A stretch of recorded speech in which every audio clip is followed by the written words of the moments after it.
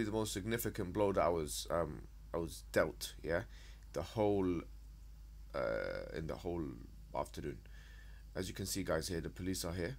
I've put this. This is what do you call it? Video Vids Raj's channel, the Sikh. That comes to Speaker's Corner. Now you're gonna see basically the most significant blow. I put it on speed 0.25 so you can see in slow motion what happens. Yeah. So let's see. As you can see here, I'm coming out. Alright. Literally what I'm doing here is I'm trying to come out. I'm trying to come out of this because there's a lot of them trying to attack me. Now look here, yeah.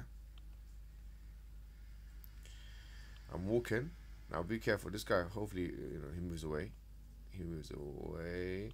So as you can see here, guys. Alright. Okay. Can you see that, yeah? Someone comes and gives me a shot. So let's just watch that in real time. Not in real time, in slow motion, but I'm not going to commentate on it. Just watch it.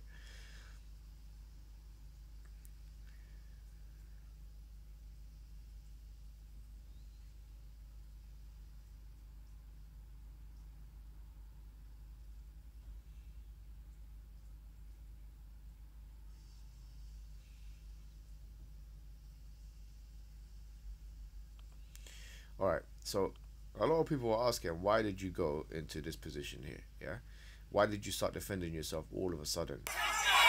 If you come here, there was a time, and I remember this when I was in the middle of it. There was a time where I literally, okay, this is fast, yeah. I get hit, and then there's a time where I go like this. Look, I start putting my hands up like that. Okay, you can see I put my hands up very firmly. Yeah, try and defend myself. You can see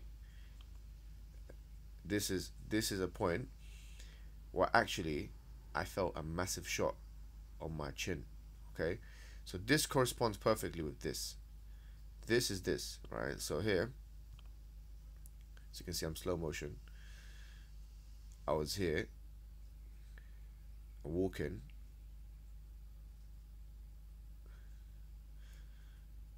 Alright, the same characters are there. Yeah. Okay. So I get the shot. Boom, boom. Yeah. Boom, boom. One of the invertebrate cowards shoots me. As you can see, I go straight into that position. One back. Straight into that position. Boom. Yeah, I straight into the defensive position. You can see my hands on my head there. So that is that, basically. Why did I do this?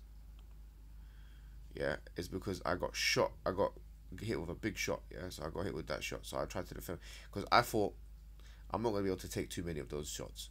Yeah, it was a very clear shot. I need to get down. I need to defend myself. I need to get out of harm's way. Police know now, as you can see, the guy hit me and ran away, because that's what happened. He hit me one time, as you can see. Sorry, he hit me and he ran away. Here he is, the guy with the blue t-shirt, and he runs away. Can you see? Look, and the police are looking in that same direction now, trying to look. They're all looking, so it corresponds. This corresponds to this. See, look, they're all looking that way. 1, 2, 3, looking to the right. Yeah. Sorry.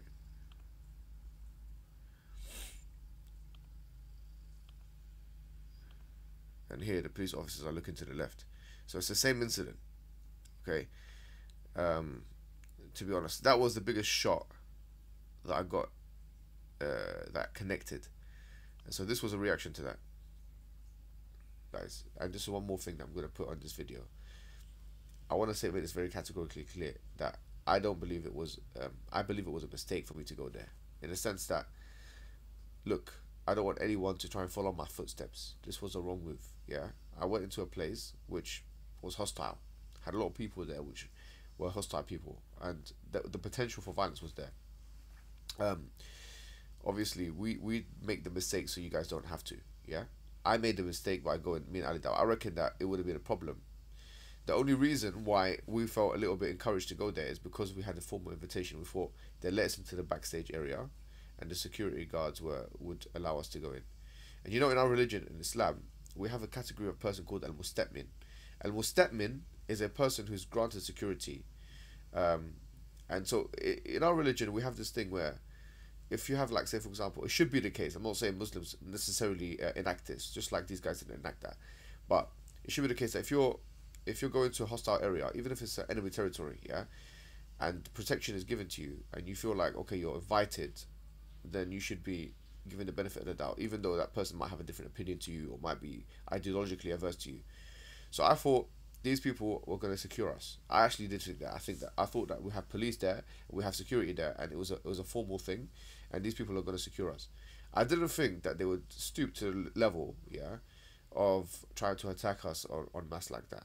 And it was gullible of me, or sorry, it was naive. I was gullible to believe that. I was naive to believe that as well. And so I made that mistake. I agree with that commentary, yeah, or the criticism. I shouldn't have gone there. Yeah, I agree with that.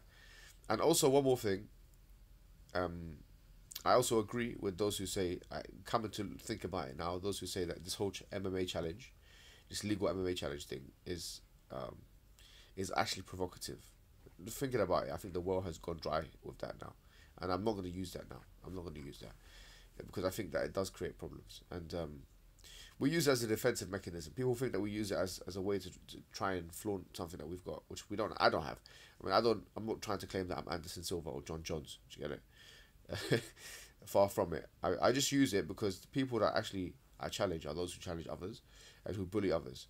So I thought that would be a legal way to try and see where, if they can put their money where their mouth is. But I realised that the world has run dry with that, and I've learnt my lesson from this.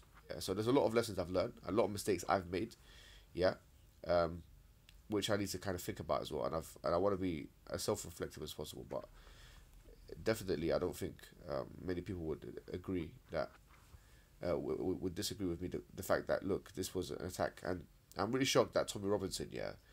Actually, no, I'm not really shocked that he hasn't condemned this. He has actually condemned this one time. And in fact, he's made me out to be the aggressor, the attacker. So much so that some people, like some sincere white people, working class white people, have come to me and said, well, why did you hit the officer, and why did you do this, and why did you come in and attack? And it's kind of ridiculous. But anyways, that's that, guys.